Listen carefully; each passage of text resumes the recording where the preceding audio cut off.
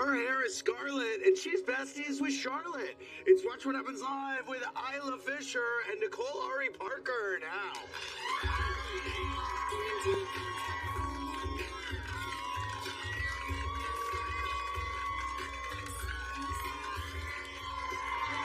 Welcome to Watch What Happens Live. I'm your host, Andy Cohen in the Bravo Clubhouse, joined by two stars with enough talent to light up any room, and we are about to get lit, by the way. On And Just Like That, her new character bonded with Charlotte about paintings, and her performance is a work of art. Check out episodes now streaming on HBO Max. It's Nicole Ari Parker! And my next guest is so funny and fabulous that she never has to go fishing for compliments. It's Isla Fisher. Hey. You can watch Isla on Wolf Like Me, streaming now on Peacock. Drinking game alert. My guests won't know it, but anytime you hear anyone say this word, if you're 21 or over, drink until it goes from Thursday to Slursday. It's great to see both of you. Do you two know each other at all from around? No, but I wish we did. Well, now you do. This is perfect. It's the perfect setup.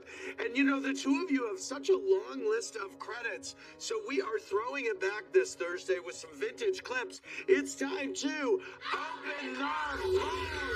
All right, let's see what's inside. We're going to start with you, Nicole. Here you are getting busted by your mom. This is your first credited role, The Incredibly True Adventure of Two Girls in Love. Which was a great movie. I love this movie. By the way, but my favorite appearance, here it is, 1997, Boogie Nights. So good, and the hair is so good. I love this movie so much. What? Yes. Isla, here's your first credited role as back in Clowning Around 2. 1990. Oh my God, you're a baby. She's a baby. Okay, here you are. Scooby-Doo realizes that Isla is an actual demon. Classic. Iconic. Yes. Give it up, please. My God. You know, and just like that, Nicole is starring in the show nobody can stop talking about, including us. And since LTW wouldn't do anything without a formal invitation, Nicole, we are requesting the honor of your participation in answering our most pressing questions. So, were you a fan of the original Sex and the City? I was. I really love the friendship, you know. I love the lunch scenes where all the girls would get together and just work it all out, try to save each other from some disaster. What was it like for you when fans thought that you were going to be replacing Samantha? That was the early kind of buzz when they heard you were in the show. Oh my God, I hadn't experienced this level of psychotic fandom ever. Right? Because then, how did it feel for you getting hounded by so many paparazzi while you were shooting the show on the streets of New York? Because that's a whole other level, too. They swooped down, like, with the cameras, with who is that, with what's going on, where's Samantha, like the whole nine. And the, you know, SJ and Cynthia and Kristen, they were all very generous with me and helped me through that process. But yeah, that's 23 years of fans, okay, that I stepped into. Yeah, that you stepped into seamlessly, by the way. What do you think of, you know, Mario Cantone coined it, or his character, but what do you think of the idea that you're the Black Charlotte in the group? Well, I think that's his humor. You know, they really added these characters to finally make the city look like the city. Yes. So I'm just a part of that. Your wardrobe is so killer in the series. Did you have any influence over what you were going to be wearing? No, that was all Molly Rogers and Danny Santiago. Like, I want your audience to know that what they think is actually what happened in the dressing room.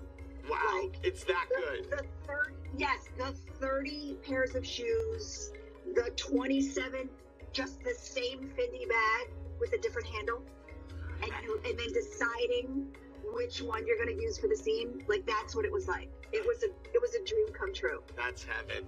Thank you very much. We're loving the show. You know, last month, Isla celebrated 20 years of marriage, and as impressive as that is, yes. Her relationship with acting, though, actually goes back even further. I want to learn more about her wild ride going steady with the industry. Tell me the best advice you've ever received from a fellow actor in the business. Actually, about a decade ago, it was my friend Naomi Watts. Sorry to name drop, but she did say, because before I was kind of choosing material around the role or the location, she was like, it's all about the filmmaker, Isla. Really take a smaller role with a fantastic filmmaker and it's the best work experience ever. Okay, well then that's a great segue to this. Tell me the worst gig you took for the sake of a paycheck. Well, that wouldn't be an acting gig. That would be when I used to sell, I had a rescue pony when I was 11, and I used to sell the horse poop by the side of the road for $2 a bag. Wow, that's rough. Tell me, when that you is were, rough. When also, you were... Andy, I didn't wear gloves. We didn't have gloves back then. When you were coming up, who was your biggest competition? Who you would always see auditioning for the same parts? Oh, wow. I mean, there were a few of us. Actually, it was a really warm, like, little circuit, and we'd all kind of bump into each other, and each of us would get a sort of a turn at a different role, and everyone's still working. So everyone was so supportive. We'd come out of auditions going, hope you get it. It was very nice. Yeah. I never had any sort of competitive vibes in audition waiting rooms, personally. That's great. Who made you the most starstruck the first time you met them in your... Oh, Eddie Murphy. I love Eddie Murphy. I watched Coming to America probably 100 times. I watched his stand-up tour and learned to swear when I was about 10, much to my parents' disappointment. And I just have loved Eddie Murphy my whole life. All right. Thank you very much. Nicole, and Boris, your husband Boris Kojo, just directed you in his directorial debut, right? Wow. That's amazing. And what was that like, being directed by him? Well, it was nice to see him in his element. He's so creative, and he's such a hunky actor, that he only gets put in this box, but he's actually a brilliant human being, and it was just very sexy to see him bossing everyone around. I have to say, I saw the two of you at the Just Like That premiere in New York City before the holidays, and I was just watching the two of you together. It is very clear how in love the two of you are. We're 16 years, so we're right it's behind. amazing. I would think, I could ask either of you this, but I would think that being together in the business in front of the camera I would assume that it's very challenging to keep a relationship going for that long. Well, any relationship. I think the opposite. Yeah. You think the opposite? Yeah. I think it's really nice to have someone to kind of gripe about the Hollywood nonsense, and I think it's nice to just relate to somebody about breaking down, material or exchanging creative ideas. I think it's good. And you too, Nicole? Well, I think any marriage and marriage with kids is hard. Right. But, one of the things that, like I was saying, it was so nice to come home and have someone understand what you've been through. And, when I was shooting and Just Like That, every time I came back home on my days off, it was like date night happened, staying up late happened, all kinds of yummy stuff happened. So, like, your career, can bring the spark and keep it alive, because, you've got this whole thing going on, and, separation makes the heart go fonder. Wow. Isla, Kayla R. Was wanting to know, she's a big I Heart Huckabees fan. She wants to know your favorite memory of working on that set with such an all-star cast. I have so many fond memories. I think the scene that Naomi Watts and I kind of improvised where David O. Russell would sort of holler direction across the set during the take, and say, improvise this line. And the lines were so out there. But, and I get to sort of, she pulls me over. It was really fun physically. We did physical comedy, but we also had great lines. And I had a great time. I love that movie. Yeah. Were you there on the big blow-up day between David O. Russell and Lily Tomlin? You were there that day?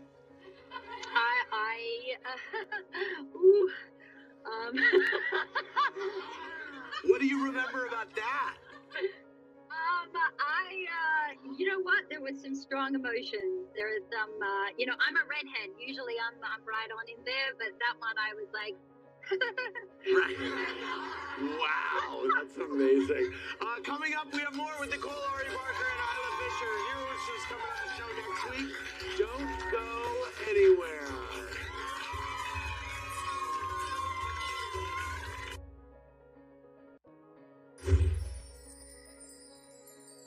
I'm sorry if I was being pushy about it. The benefit committee's just all over me to get more flashy auction items. And remember, for this match, the redhead is deadly at the net. Right, and the other one has that killer serve. I could barely return it last time. Let's go. Come on. But we can beat these bitches. Oh, we can. And we will. That wasn't just like that. Now streaming on HBO Max, starring my guest Nicole Ari Parker. Welcome back. It's Andy, also joined by Isla Fisher. Please give a reminder, everybody, of this word. Drink until, and just like that, you're lying flat. Was that the first time you've seen that scene, Nicole? Yes. Oh my God. You know that hat? That was a perfect example of like the only one left in the world. Right. Yes. Well, by the way, I was going to ask you, is there one piece from Lisa Todd Wexler's wardrobe that you wish that you had snuck home during filming? There were a couple pieces. There were the purses I carried by this Italian designer, Veronica. I don't know how to say her last name, but Cigliani. And my Mark Davis bracelets and my Rihanna and Nina bracelets. I mean, it was just endless. The clothes. Yes. Yeah. Oh wow. By the way, Isla, Violetta M wants to know how hard it was not to laugh during your scenes in Curb Your Enthusiasm. oh, that was so hard. That was so hard. And also I had to intermittently cry. So it's like using a different sort of part of your, I don't know, instrument. Like you're about to cry and so you have to think of a really sad thought. But then it's Larry David and you just want to laugh. You're so good. You are so good on that show. Really, really good. I want to go to our virtual audience. Ebony and John are in Philadelphia, and they have a question for Nicole Ari Parker. First, Andy, I have to let you know how much I love you. Thank you. Hi, Nicole. You are so beautiful. What memories do you have of meeting Aretha Franklin backstage at a streetcar named Desire? And did you know the Queen of Soul was going to be in the audience that night? No, I didn't know she was coming. We were told after the show that she wanted to come backstage and say hello. And I just listened and basked in her presence. And later I got flowers from her and I held on to them as long as I could. Yeah, thank you for asking that question. It's one of my most treasured memories. Oh, that's so nice. Here's Sydney from New York City with a question for Isla Fisher. Isla, I love you. Andy, love you too, of course. So I wanted to know, since there's been so much back and forth about a Wedding Crashers sequel, can you please give us an update if we'll ever get another movie? I wish I had an answer. I get asked that question so many times. I thought we were pretty close recently, and then I heard that I think Owen joined, he jumped aboard a different project. So I think hopefully we can keep the momentum up, and yeah, it'd be a lot of fun to revisit that bipolar nymphomaniac again. Always. Thanks, virtual fans. Well, from being in Confessions of a Shopaholic to starring in the Sex and the City reboot, our guests have worn some fabulous fashions, but do they stand by what they wear on their own time? I want to take a look back. My guests are going to have to decide whether their prior looks are delightfully unforgettable or totally regrettable in fashion or trash, hon. Okay, we're going to start with you, Nicole. Fashion or trash on date night with your hubby in '03? I love this night. So Okay, I'm not gonna she's crack keeping that. it. Okay. I'm keeping it. All right, Isla, here we are in the early aughts. This is the premiere of Ali G in '02. Are you going to keep it or are you going to throw it in the trash? I gotta throw it in the trash. I can't believe my dad's going out. I've got a teenage daughter. That's Okay, here we go. Stripes and bangs at a 2004 screening of Soul Food. That's when my boobs didn't need a bra, so I'm keeping that. Yes. Okay, Isla, here you are looking demure with an ice pick in 1999. I don't know where you are. You're looking very preppy and like an anchor woman, kind of. I mean, you're giving me like Savannah meets Hoda here. Wait, it's the combination of open toes, but a sweater. I mean, there are no words. What? It's my haircut. It's not. It looks like my mom. Okay, throw it out, everybody. Throw it out. Okay, there's a lot going on here at a 2005 event in Hollywood. I mean, wow. Okay, she's trashing it. She wants it off the screen. Okay, Isla's looking a little Carrie Bradshaw at the 2005 premiere of Wedding Crashers. That's a good one. Who made that dress? Do you remember who made that dress? Oh, Chanel. Yeah, that's, I assume you're keeping it. Okay, Nicole, there's even more going on here in 2005. Trash it. Oh, she wants it off. Okay. Sparkles galore at the 2005 Emmys. Ooh, that's a good one, right? No? Yeah. It's nice. I wish my bra wasn't there, but I love it. Okay. Nicole, you're kind of giving us Real Housewife at the 2000 premiere of Welcome Home, Roscoe Jenkins. Days where I felt so pretty. I remember that day. And then everybody asked if I was pregnant. Oh! No. Wow. And everybody just trashed me. Oh. But I felt that day. Well, if you felt pretty, then I think we should keep it. You look pretty. All right. After the break, we have more with these two, and watch what happens 5. We're going to be right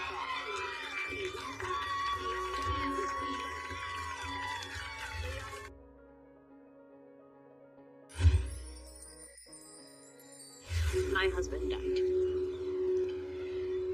It was a accident when we were backpacking in Europe.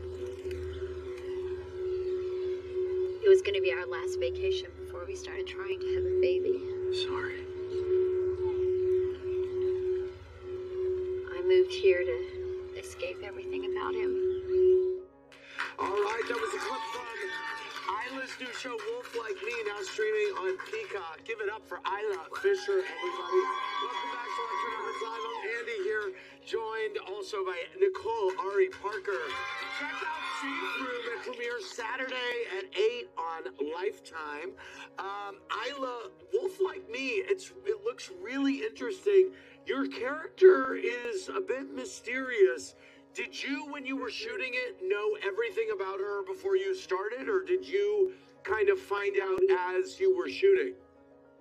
No, we did, and we sort of consciously, made decisions around, performance-wise with the sort of genre-bending element in mind.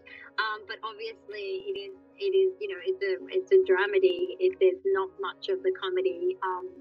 I really enjoyed it, though. It was really fun, and Josh Gad is the sweetest and most fun co-star. He's so sweet. Nicole, Katie L, can't believe you created the gym rap. She said, when did you have that first spark of an idea, and did it make you super rich? You know what? I love that question. It really, people think I endorse this product. No, I want to tell everyone out there, if you have an idea, go for it. I thought of it. I made it in my kitchen. I didn't have a business degree, and I started a business. I asked questions. I had to learn from the bottom and make my way up to full-on, full-fledged business. And I'm very proud of it. I'm not rich yet from the product. It's all relative, I guess. But it's been an incredible journey, and we're still going strong. Like every year, it's bigger and bigger. That's cool. All right, it is time for Watch What Happens 5. And just like that, we are counting down the top 5 side characters from the Sex and the City universe. Number 5 is Claire Ann, the Southern gal whose sexual exploits shocked even Samantha Jones. I guess Samantha draws the line at blowjobs under the dinner table. This side character's performance was so nice they hired him twice. Number 4 is me as a shoe salesman. Standing next to Carrie Bradshaw in a game I love the hair. Yeah, I know. Yeah, I was curly then. Number 3 goes to Jennifer Coolidge as Victoria. We love it. When Jake Cole plays a woman post-breakup on the verge of a breakdown, she threw the most pitiful first party and fit in an epic tirade.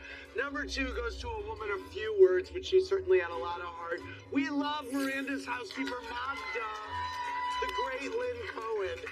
You can also see Lynn Cohen in the Hunger Games movies.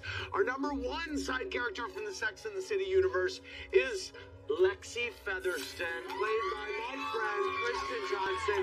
Safe to say we'll never forget when her character plummeted, cigarette in hand, out an open window. Spoiler alert, and just like that, I don't think she's showing up in the reboot. I want to thank Nicole Ari, Parker, and Isla Fisher for being here. Tomorrow night with She, we set a date time to do and playing our drinking game. No driving. We'll see you Sunday night with Heather Gay and Lucas Gage at 10 after Salt Lake City.